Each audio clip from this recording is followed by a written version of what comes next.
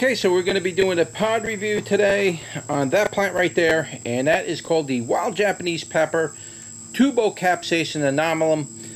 It's also referred to as Capsicum Anomalum because that's what it was originally for many years, and then they recently declassified it, and now it's called Tubocapsicum Anomalum. So it's in the Tubocapsicum family, which I don't know of any other Tubocapsicums out there, but that's what it is. So anyway, as you can see, we got quite a few berries on this thing, and they're all starting to come into ripening now. And it's the end of the year. It took all year for these berries to ripen. Pretty much these berries sat on here for maybe close to 2 months before they're starting to turn red now. So why don't we pick one of these, like that one right there.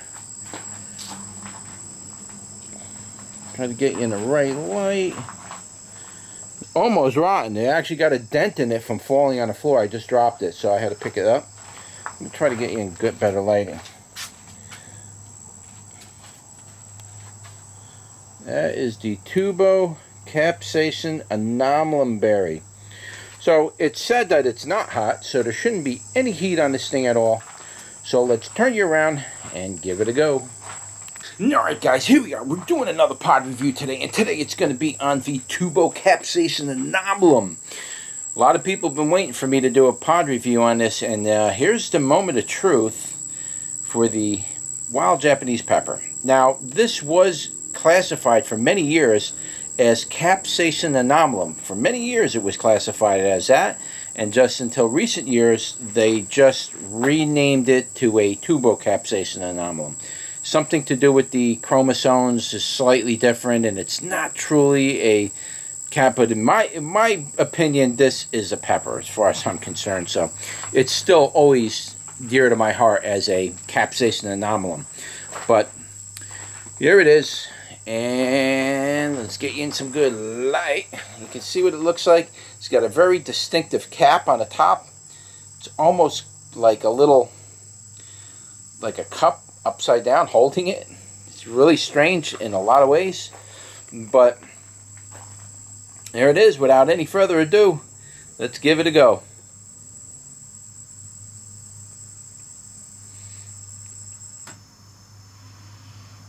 Well, I can tell you it's one of the strangest tasting peppers I've ever tasted. It had, I don't know how to say this, it's extremely difficult to describe this one. It had a very pungent taste. The plant has a very pungent smell. The plant has a very distinctive pungent type of smell. Excuse me if I'm spitting. This thing's got my mouth watering here. The plant has a very specific smell. It smells like a certain weed that grows wild around here. It has that same kind of a smell. I can't figure out what weed that is offhand, but there is a weed that smells just like that. That smell transcends into the pepper. You get that pungent kind of a taste, and it's kind of like a very, not tangy, but very tarty type of a flavor. Very strong in essence. That tarty part is almost like eating,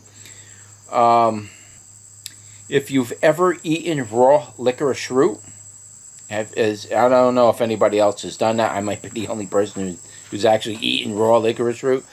Yeah, I've eaten raw licorice root, and it has a certain kind of intensity to it. It's very similar to fennel. Fennel kind of does that same thing. If you eat fennel root or if you eat fennel seed, it has like an intensity to it. It's very similar, that tangy or tardy part of it, very strong like that. It has a very strong part of it, dominating the entire flavor sensation. The other thing about it is it was sweet at the same time. So it was like a very strong, tardy type of flavor that had a very sweet flavor next to it. It didn't taste anything like a berry per se, like, you know, eating a sweet berry or anything. It didn't taste like that at all. The flavor of the thing was completely dominated by this tardy effect. And it's very resinous. It has like this, I'm trying to give you an idea of the intensity of it. It was very intense. It was almost off-putting, to be honest with you. But I mean, it's not bad. I mean, you could eat them here and there. I guess you can develop your palate a little bit so you can get used to that and kind of learn how to eat them. But it's not the most tastiest thing in the world, but it is fun to grow. I mean, it's a very rare type of plant. I am going to bring that plant in for the winter, and I'm going to prune it way down. I'm just going to keep the base alive throughout the winter, and then we're going to plant this out in the yard and see how big this thing can really get, because that's what I really want to see. I just needed to proof it, make sure everything matches up. Now, I have seen other images of this plant, and I have seen some of the flowers were different than my flowers. So there may be several species that probably look exactly the same, except they got like different flowers, might have different fruit. This particular species is the way I described the flavor and everything. The others, I don't know. I don't really know anything about it. There's really no information on the internet about the Tubocapsicum Anomalum. There's really nothing out there, except for a few maybe videos and some articles that you could read, but that's really it. So anyway, I hope you enjoyed the video. I know you were probably expecting it to be like, oh, it was sweet, it was great. That's what it is, guys. That thing was tardy.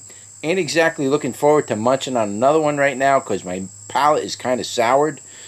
And I don't necessarily want to eat those things again, but they're fun. It's a fun plant to grow.